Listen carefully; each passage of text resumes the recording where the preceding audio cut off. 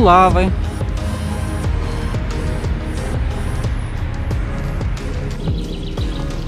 Нема сил. Вас жду. Женя, ты не устал?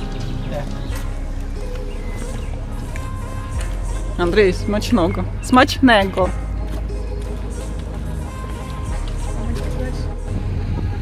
Пулавы – это 50-тысячный городок на западе Люблинского воеводства, восточная Польша. Крупнейший город на реке Висла, между Краковом и Варшавой. Промышленный, научный, туристический и культурный центр, входящий в туристический треугольник. Пулавы, Казимеж Дольны, на Ленчу. Видео о Казимеже Дольном можете посмотреть по ссылке сверху. В Пулавах был создан первый музей в Польше, и в то же время старейший музей в Центральной Европе. Если бы не Пулавы, не было бы и Кракова. Почему? Вы узнаете об этом в видео. Волшебный сад. Магический.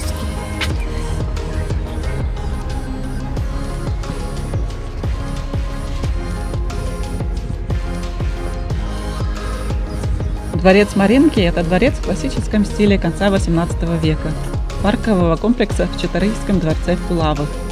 Был построен по проекту Петра Агнера в 1791-1796 годах для дочери принцессы Изабелы Чарторыйской, Марии. Однако сама Мария здесь жила редко. Дворец чаще использовался для гостей семьи. Он расположен в южной части дворцового паркового комплекса за Дикой набережной.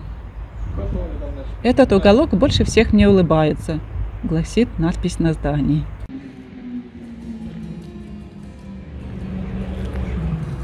Ну что? Есть?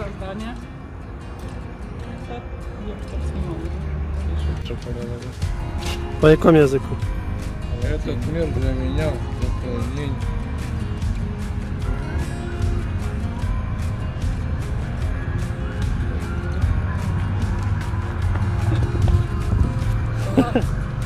Маринки. Сегодня Еленки. А вот и вход в парк. Кстати, вход бесплатный. Дворец окружает ландшафтный парк площадью 30 гектаров. Клещи мы собираем. Мы собираем. Андрей всегда приносит. Пусть тропинка. Первоначально он был основан семьей Любомирских, как обычный парк. В 1731-1736 годах он принял французский стиль. В 1798-1806 годах герцогиня Изабелла превратила его в романтический сад в английском стиле, разместив ряд садовых построек и скульптур. В таком виде парк сохранился и по сей день. Сейчас вся территория дворцово-паркового комплекса носит название жилого комплекса князей Чарторыйских. Устала? Нет. Нравится? Пулавы. Не знаю. Я таки в туалете пока была. Ну и как там? Нормально. Хорошо стало. Легче. Котика бачила. Котика с маленькими котиками в животике.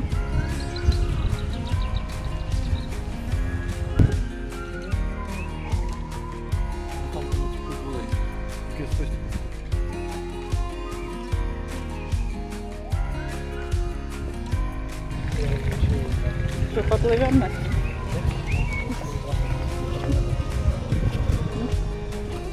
Вы на велику тут покататься? Да.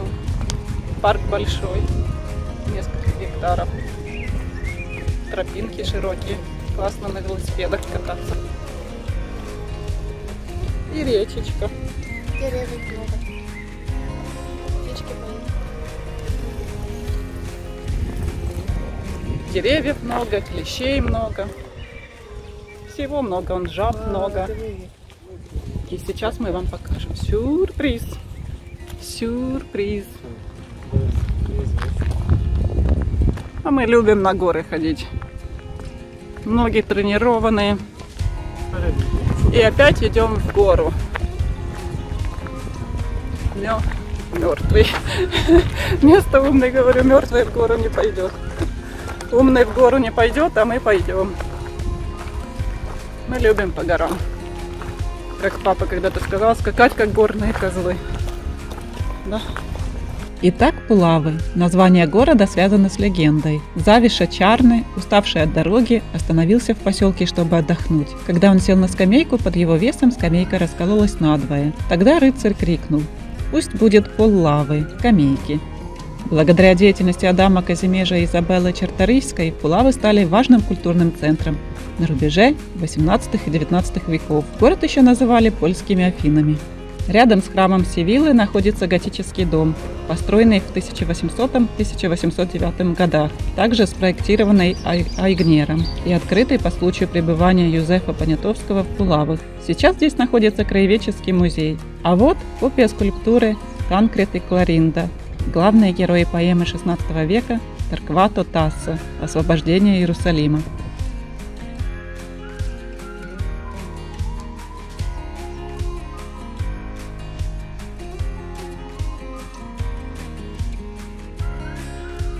Самым интересным сооружением в парке является храм Севиллы, бывший храм памяти, построенный в 1798-1801 годах по образцу древнего храма Весты в Тиволи, недалеко от Рима. В 1801 году Изабелла Чарторыйска основала первый музей в Польше, чтобы активировать патриотизм в оккупированной стране. Она была прекрасным коллекционером, одержима своей страстью, собирала различные национальные и патриотические экспонаты, но при этом обладала романтической душой. Классное местечко. В ее коллекцию также входили ценные произведения искусства. Самая главная и известная – картина Леонардо да Винчи «Дама с горностаем». Первоначально эта картина висела в здании музея в Пулавах.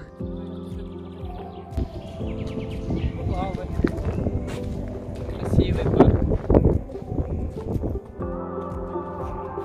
К сожалению, судьба пулавской коллекции тесно связана с непростой историей Польши.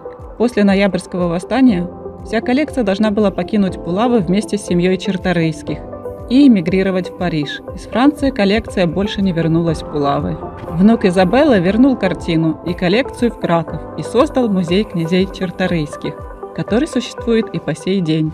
Знаменитые вавельские головы, украшения посольского зала в Вавельском замке Кракова, снятые австрийцами, попали в руки Изабеллы.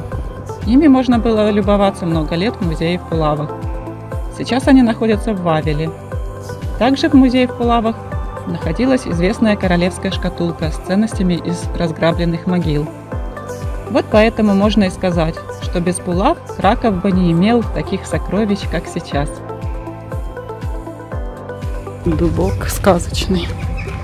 В Пулавском музее были и другие очень ценные картины.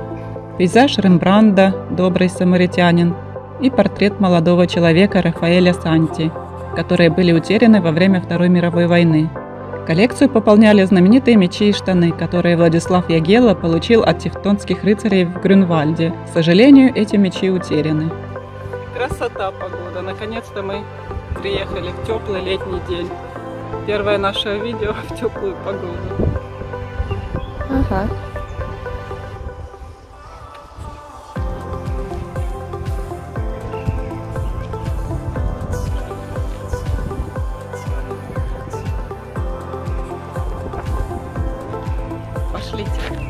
Пошли со мной.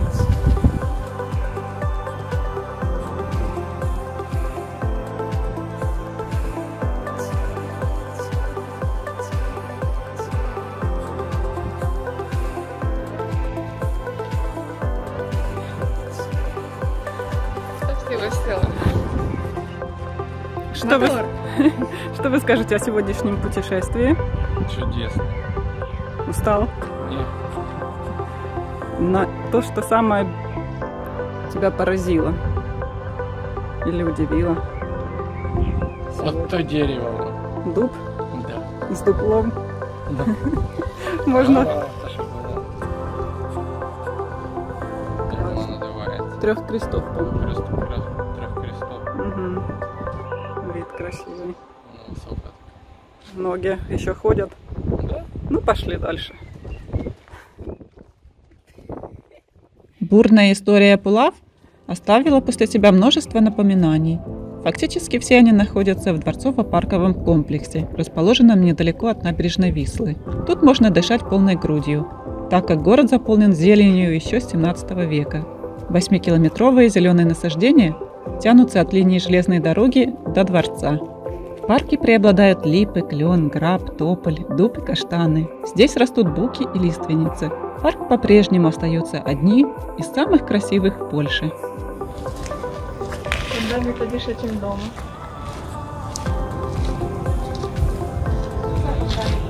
Угу.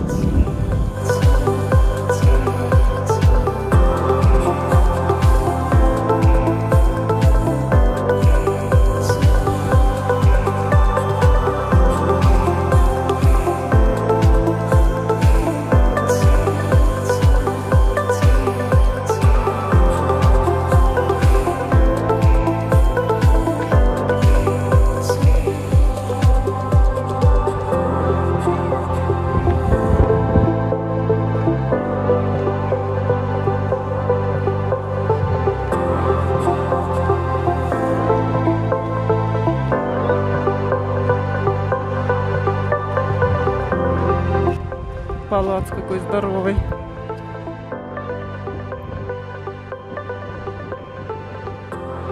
Полуоткрытый переход в стиле неоготики. Сооружение выполнено из красного кирпича, закрытого арочными аркадами, а дорожка вымощена булыжником. Дорожка соединяет нижнюю и верхнюю части парка. Очень фотогеничное место.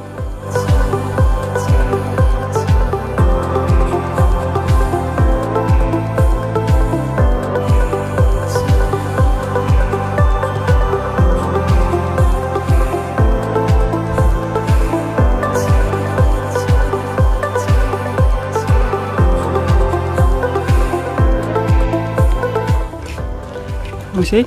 Это музей.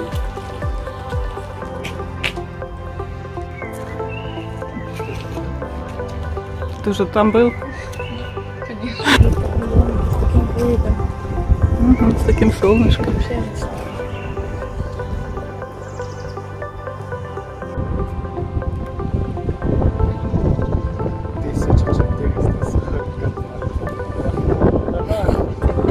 Ну как поездочка? Что выбираешь? Казимеж Дольны или Пулавы? Казимеж. Ну как вам сегодняшняя поездка? Понравилось. А что больше всего вам запомнится с сегодняшнего дня? Замок Чарторыйских. Я думаю, мне все, особенно этот парк. А тебе замок какой? Чарторыйских. А где он? Сзади. Сейчас мы вам покажем. Как вам поездочка? Хороший. Понравилось. Вот Чарторыйский замок. Какой замок? А сколько в нем комнат? Что там Андрюха читал? 700. Ничего себе. Андрей, сколько тут комнат? 700? Не знаю. Ну как это ты не знаешь? Еще считают до сих пор.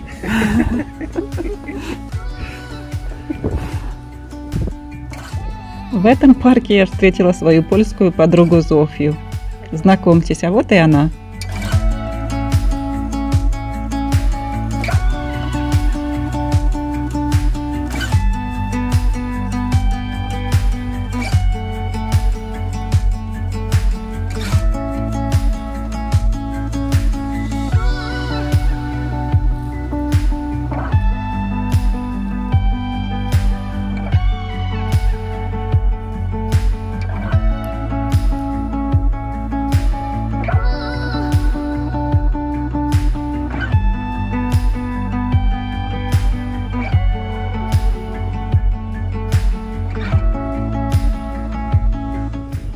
Моя подружка.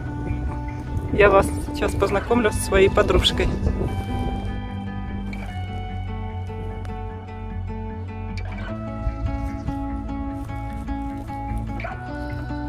Убежала.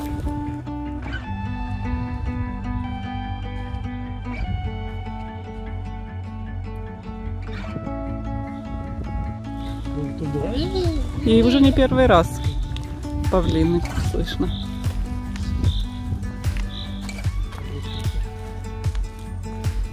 Идем разыскивать павлинов. Группа захвата.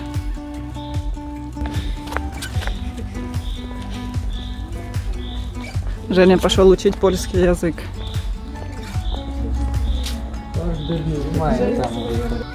Не публично?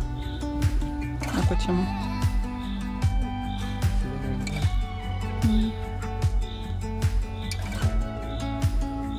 Устал? Да. А голодный? Да. Счастливый? Да. 1,001 дверь.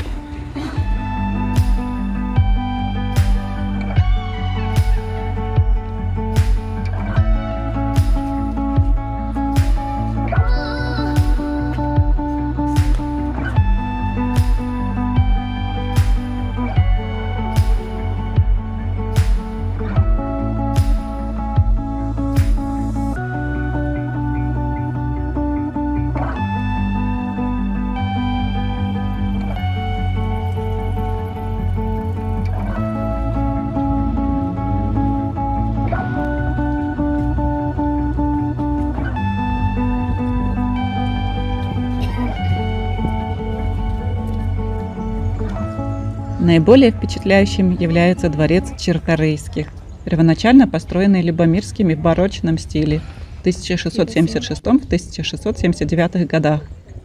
По сей день от этого здания сохранилось цокольный этаж со стороны Вислы и холл за главным входом. Сожженный шведами в 1706 году, дворец был перестроен в 1722-1736 годах семьей Синявских и Чарторыйских по проекту Яна Зигмунда Дейбеля в стиле рококо, а в 1785-1810 годах дворец был перестроен в стиле классицизма по проекту Кристиана Петра Айгнера. Интерьеры дворца были открыты для посещения в 2005 году.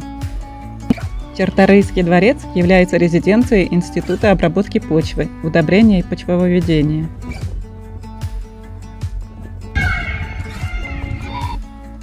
По территории дворцового комплекса свободно гуляют павлины, удивляя и радуя посетителей. Они тут себя чувствуют настоящими хозяевами.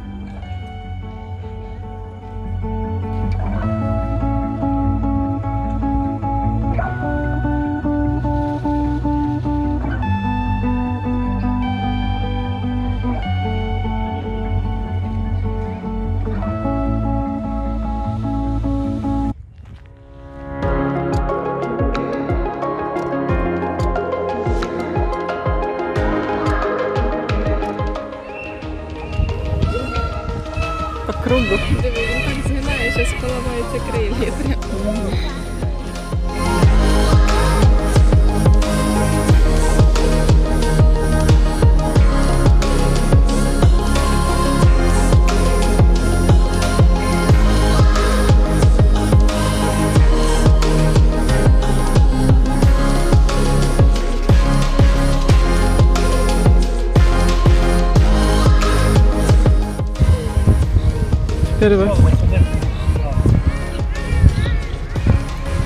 Теперь вы знаете, для кого тут хлебчик.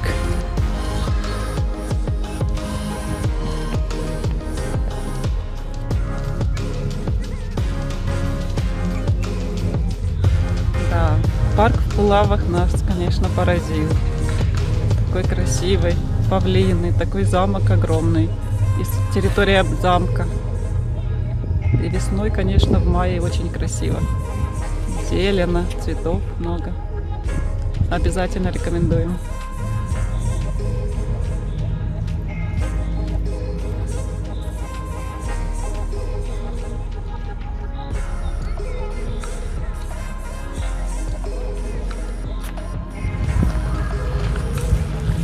Може, це для дівчинки і павліни? А ну загляни, кто там есть.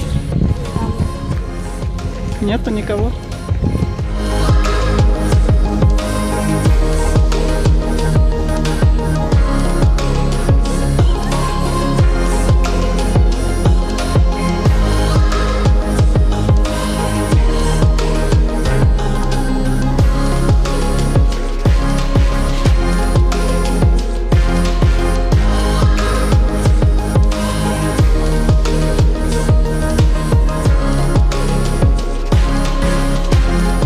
Дай маску.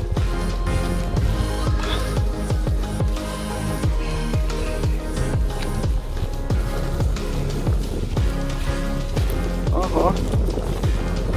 Дуплишка.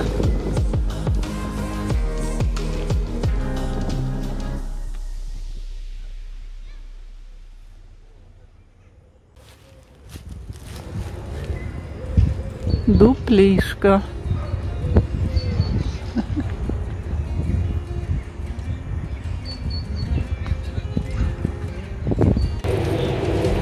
Анастасия?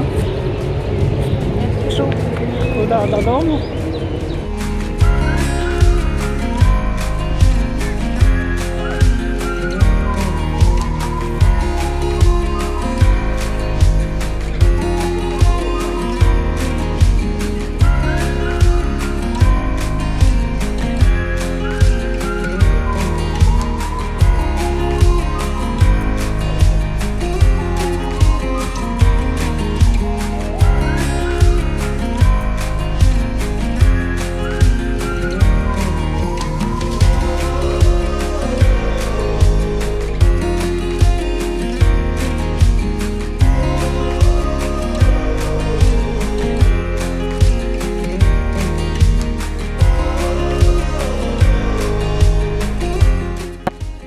Итак, сегодня я вам показала удивительное место в Пулавах, дворцовый комплекс. Это место действительно очень зеленое и красивое. У меня оно будет ассоциироваться с павлинами. Надеюсь, вам тоже понравилось.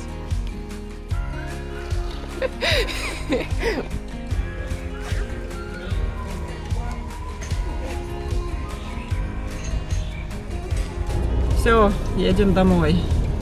Устали? Пап? Ну, трохи, да. Ноги болять. Андрей, устал? Надеюсь, вам наше видео понравится. До новых встреч. Пишите, куда еще нам съездить и что показать. Пока! Не забудьте поддержать меня и подписаться на мой канал. Комментарии от вас тоже очень люблю читать. До новых встреч!